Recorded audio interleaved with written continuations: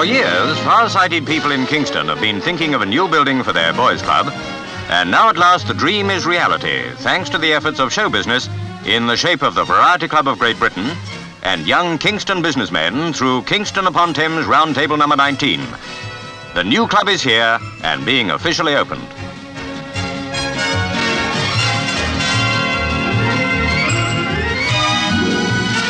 Mr. Billy Butlin, this year's chief barker of the Variety Club, greets the guests as they arrive.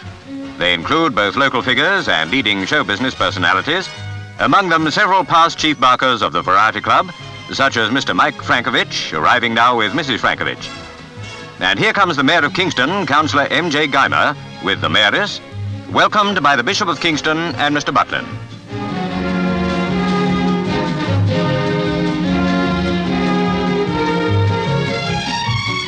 "200 guests gather in the marquee to listen to the speeches." That's a fine moustache at this end. Well, what do you know? It's Mr. Pastry. Mr. CJ Latta and Mr. DJ Goodlatte, both past chief barkers and local residents, played a big part in the planning which finally brought this project to fruition. And there's another past chief barker, Colonel James Carreras. The Variety Club donated £5,250 towards the cost of this new headquarters, and Kingston Round Table, $2,400. The Mayor cuts the tape, which seems to be pretty tough material, and formally declares the building open.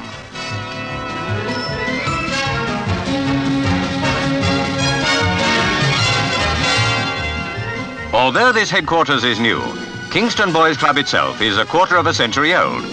Up to now, it has met at St. Peter's School.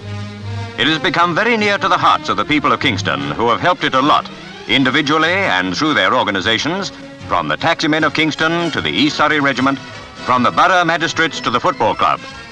Now the Variety Club, with its splendid record of helping young people through many different channels, have added their support to Kingston's efforts, with results that hundreds of youngsters will enjoy for many years to come.